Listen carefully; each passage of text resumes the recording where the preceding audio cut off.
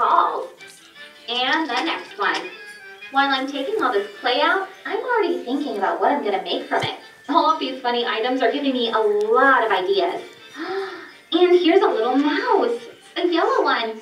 Squeak, squeak. And we have 4 more cups. It's wonderful because I don't want to stop. Can you imagine real yogurt cups having all different items inside?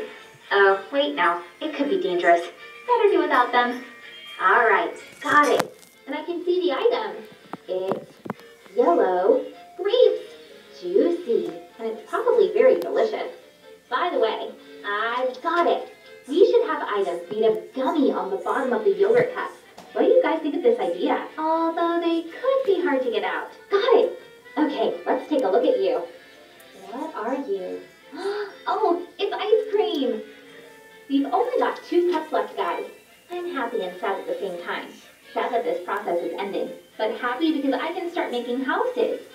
All right, let's see here. What is this blue thingy? It's a really weird item. I don't know what it is, but it looks cute. And the last cup. It's a good thing Sam called me to look for the lost kitty. We've built a really adorable collection here. I'm delighted. I need to work a little bit more to get the last item out. I can see something green. I need to free the item quick, quick. And out. The final item.